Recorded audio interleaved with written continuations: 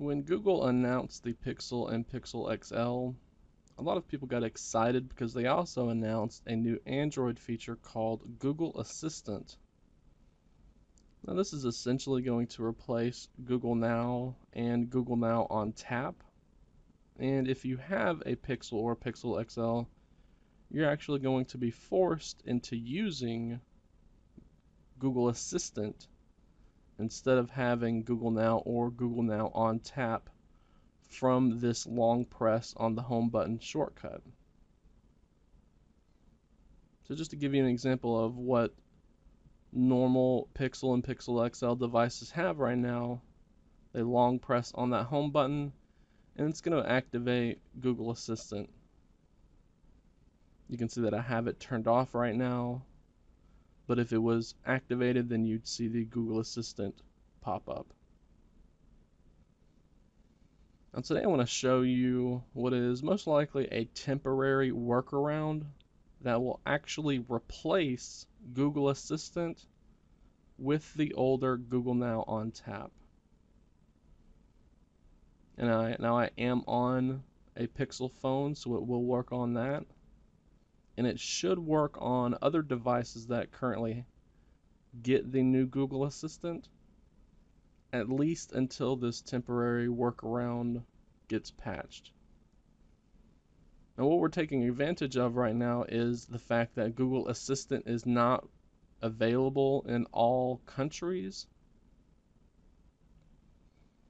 So to start, we just need to tap on the setting application, and then you're going to want to scroll down a bit and then tap on the languages and input option. Then we're going to go up here and tap on the languages option. And from here, we're going to add a language. And we just need to scroll down a bit and tap on the English option. And now it's going to ask which country we want to choose, and we're just going to go down here as per 9 to 5 Google.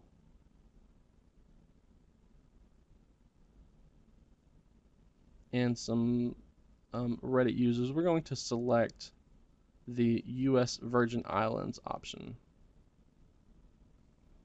So now we have English United States as well as English US Virgin Islands. And we're going to tap on the three-dot menu at the top right. Tap on Remove. Tap on the checkbox for English United States.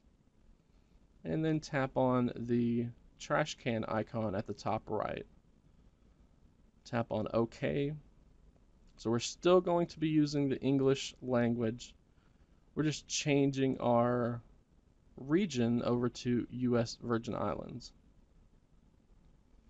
Once that's done, you can go ahead and tap on the home button. And this takes us back to the home screen. So now, whenever we long press on the home button, instead of it bringing up that activation for Google Assistant,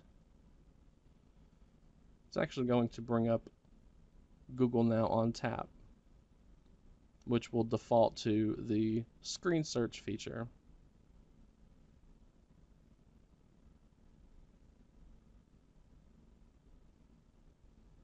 So that is how to replace Google Assistant with Google Now on Tap.